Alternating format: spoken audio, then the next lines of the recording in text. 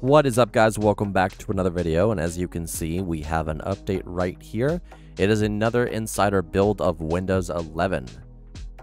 So I'm going to download this thing, I'm going to install it, and we're going to come back with the changes. So stay tuned. What's up, guys? Welcome back to another video. Today we're going to be checking out Windows 11 changes in the new build, which is 22.00.100. So let's begin, shall we? First things first, they changed this from sharp corners to rounded corners, making it fit in with the UI a lot better. They've also added the ability to quick access focus assist. So when you click here, focus assist will now be up there. As you can see, we clear all and it's gone. But if we go like this and we click again, there it is. When background activity from an app requires attention, the app will flash on the taskbar to get your attention in Windows 11. Now that's pretty cool. I'm going to show you what that looks like. So you'll see a little red dot below, and of course it will flash on and off, on and off. Okay? Some things I can't show you, so instead I thought I'd go a little more in depth. The touch keyboard icon in the taskbar has been adjusted to be more consistent with the size of other icons in the corner of the taskbar. Nice. The taskbar calendar flyout will now fully collapse down when clicking the chevron in the top corner. So right here, you can see I have it collapsed. You can go up and down like that. That's pretty cool. I'm glad they added that. Makes it more minimal.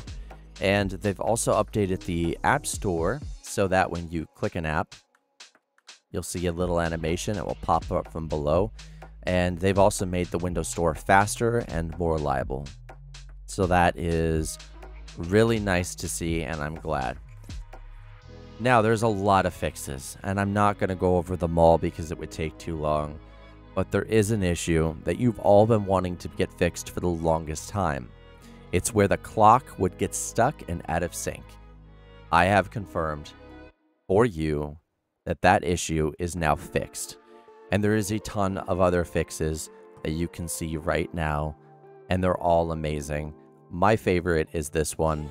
The biggest one of them all was when you clicked the clock, it would cause a crash after the click has been reversed.